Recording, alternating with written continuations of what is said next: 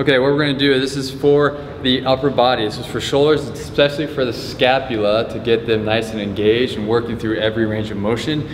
Whenever you're going through athletic sport, you have to be able to get in this overhead position with a nice movement of the scapula. You wanna see that scapula pulling down and back as you lift the arm up in order to get the scapula out of the way to move freely in all athletic movement, okay?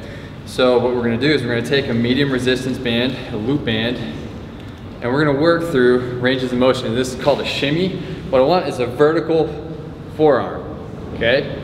You don't want the elbows getting out. Elbows stay directly in line vertically with the hands. And what you're gonna do is you're gonna flap them out. It's like a little shimmy. You're gonna work from this 90 degrees all the way up. Keep that glutes and the core engaged.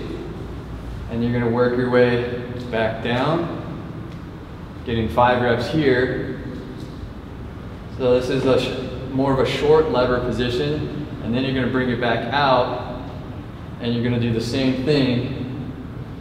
5 repetitions, keeping that core and glutes engaged, working on getting the scapula pulled out of the way.